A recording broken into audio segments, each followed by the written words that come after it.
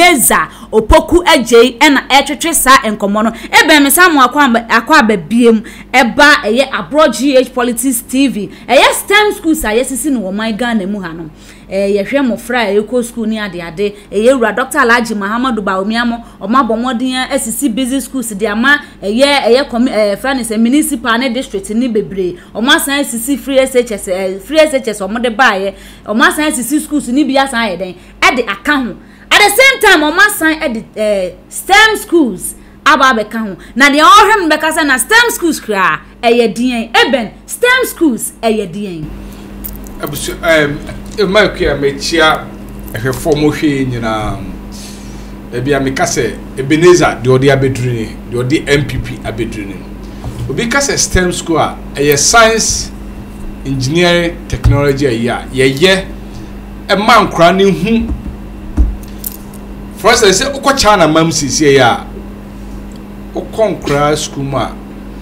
they say mutimi ye fun e ma ne yeye. Okay. So this is the idea. Minister of Education Dr. Addo no ye headmaster of America. Some of the schools in America to buy no say this type of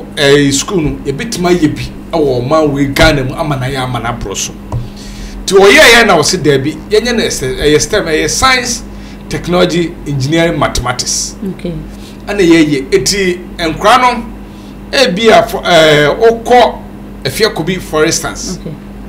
They say o ma ye to that essence say school kran aye lupra etimitu. Okay. Ye ka u boy ye ra doctor ya waduchum. Yes. Ye ra doctor ya waduchum eye honorable Nyankopon enhiraw because ene wa bie ye niam ye hunu eniema oba be ye minister for education no ye ra napo efri ho no wo be na I think say ona na ye deputy una wo ye deputy ye ra napo free ho na nso wo ba ye no ye hu se eniema na ye ra dutwum ye no so wato aso ama afekra de I think say abro so enti ye ra doctor ye wadutwum ba bia wo bia AY medentia kese e de ma e be ye nto ayenko. Yes, this is the system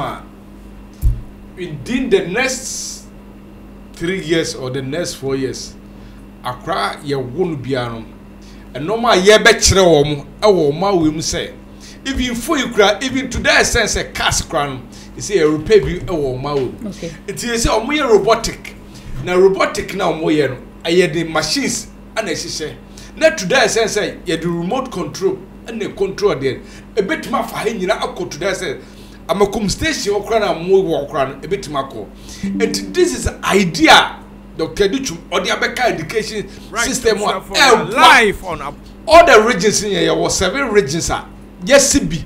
the STEM school in here all the regions oko eastern region. Okay. Oba Ashanti region oko Tamale northern region also and oko western region and Accra. Okay. Ni nyina yes the STEM school ni nyina bi oba Bosonche for instance mikrom kwaso I was say na onabo Addo free. Okay. Na my kwia okọ ho a the way papa no o maye o mo lab any some of a year o ho na my kwia enye easy. Okay. Because Ghana ese ekọ animu in life because abrabo no ultimi ka just 1957 de na yewo mu na eno na yewom da bi ye hia sesaye e wo ma wi mu. And this is the type of sesaye a ye nyina ye ya eboye because the STEM school na abano ebi ho akra bi ho a utimi kase obi meye doctor dabi utimi kase obi be ye lawyer dabi but the STEM school aba eboa man kwa na mo ye engineering na mo school within the next year ye be hu kra omo ye cars awo ma we mu ye be hu kra omutimi ye phones awo ma wo even twice year ye kra awo abroche bayi within the next year be hu nkrom ye bi sa awo yi awo ma we mu. Abusian for subscriber Abroad GH Politics TV ne panel de hankwa na wo wunya ne baabia eye Abroad GH Politics TV. Ai STEM schools ho nkomo e na yedi nkwala ne nye omu nyina na betinya be doctors, lawyers, nurses ene de keka ho nyina no obi ane na adwene obi de ye nsano dwuma obi de ne ye se de ye kan engineering se de obetimi a repair mekan konso ye tim animu se ya na se yi a obetimi a repair aye ne kama enu nti na sa STEM schools no yewura Dr. Yawadutwum e de aba se emmo schools no na ne adwene no opese wo sua engineering no obetimi aye ene se de ye kan okwa afia kobi a nkola ne timi ye elupre ena em se the number of fish e won suom. Wow. Ni nyina no omu aje we mu nyina na ye kase NDC phone ni pama yo. Yeah. I'm telling you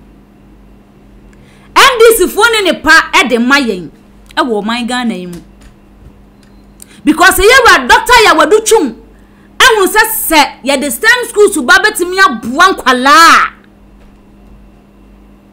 ha mama ma ye mistake enkoto aba man this you STEM school to be bwankwala o be ka kire so be ma ye nkokon ketenkete akwa awurade nya nkon ebe ne ento ye nkomo no yes dear hey okay yeah sometimes meti dia ya okum na se o your about time just imagine say mawoba na me baby say me pacho daddy I want to be like Abia Professor Kantanka. Look at the idea papa we ewo unya government be to say NPP aban because we started from your basis from class 1 to class 80 tam na unya Jesus we na unnim idea okoyen in SS because I think education is so simple e dey amaye oko Accra STEM schools na MZ JHS 40 me kosia uhe screen so a ube hu se etwagu Kofi etwagu hwe de fe we etwagu ai enyo bi fi etwagu ongoing project ano mu ye wa hwese de na ekoso the way a done nefe hwe contractor no hu ye that means etiade o bi fi ana hwese de contractor na eye adwuma contractor no so bo no homodin yie pa hwe se de wa hyehyɛ de ne kama se NDC for by omutumi ye we bi me se de contractor na si fa hyehyɛ de ne kama na wo de wan kasa wo hwɛ ongoing project na omo ye a omo gusu omo hyehyɛ ye hwɛ ayi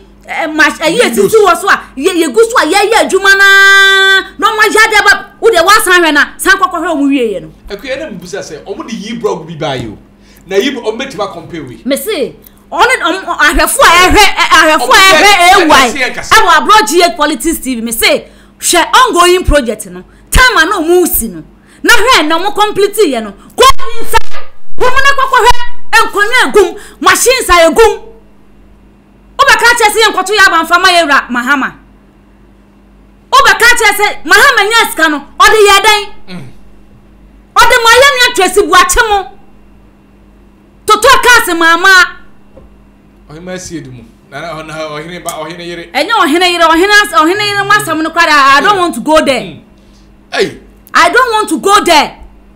because so obi atimi anya sika na so otimi e dia build this idea we ya e japade we dia siwa what are you telling me say I should go and vote for Mahama also about by reset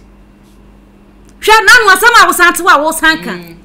ekokwan ketenkete minim se wajaka and confirm minim se wajaka we are talking about project not about ekokwan ketenkete not about confirm also about fe no bo cage ni ye na ekokwan na ntua na wo be ka say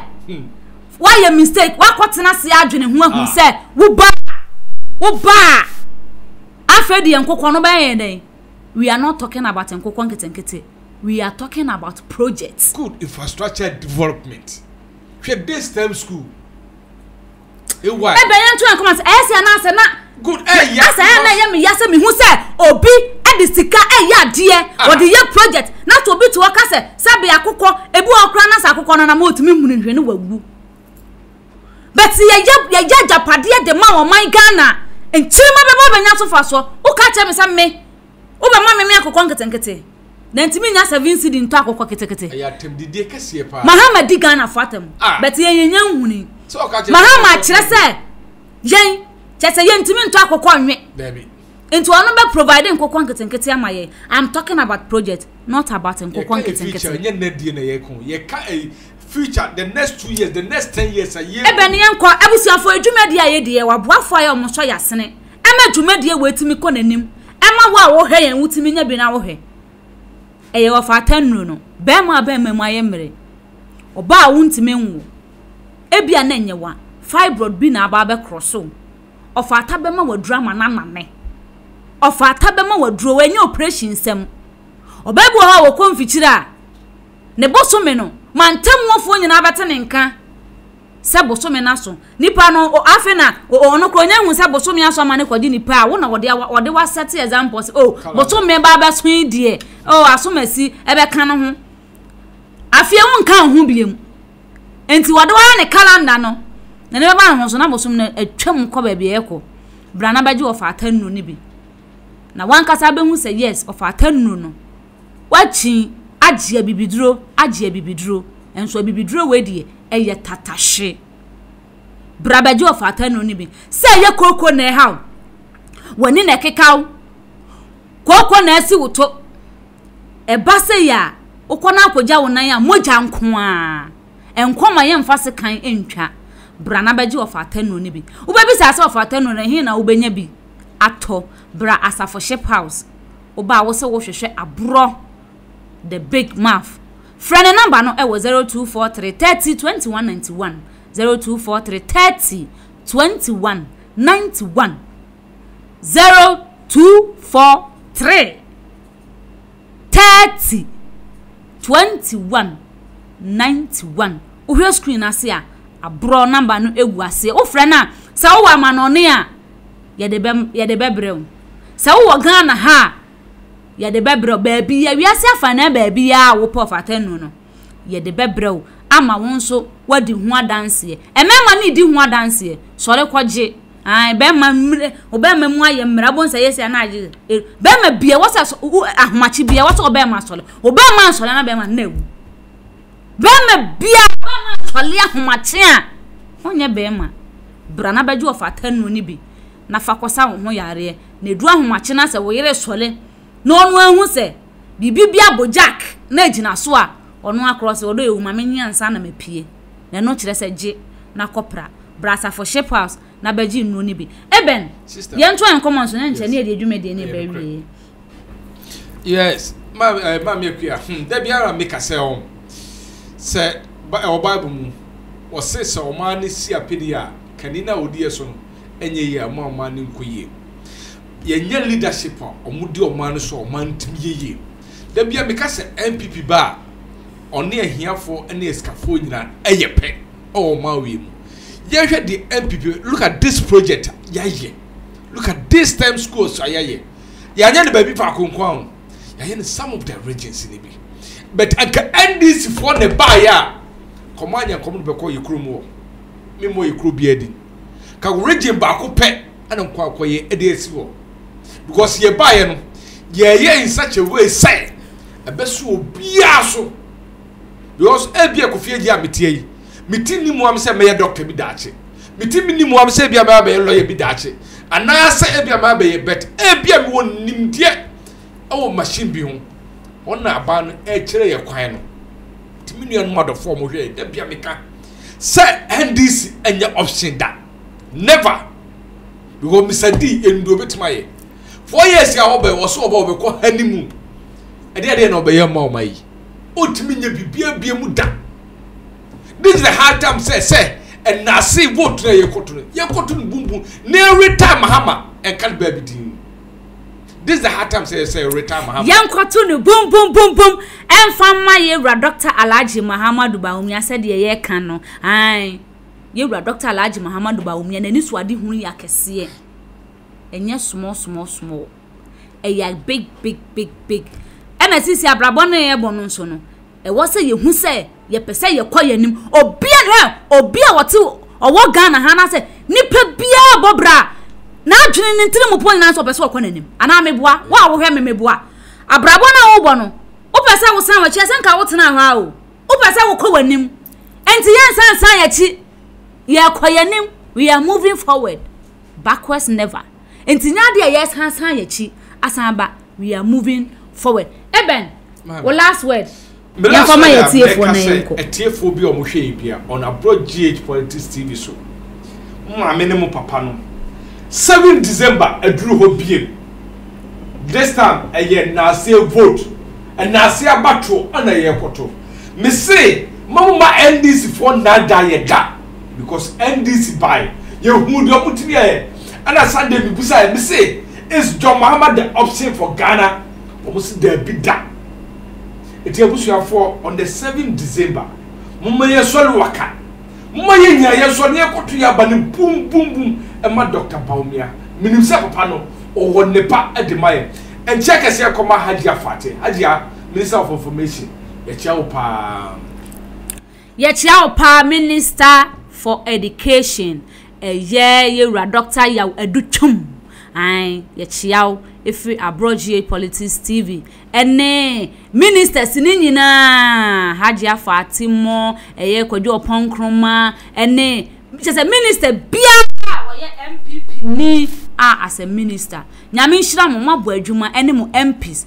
eye honorable Dr. Imano Kwabnamafo ba bia wo bia wo de hye wo ba ewa mete ha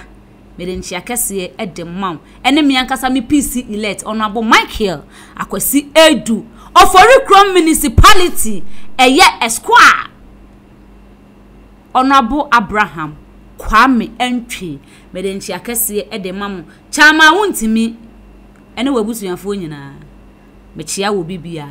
hwe me next video Bada maye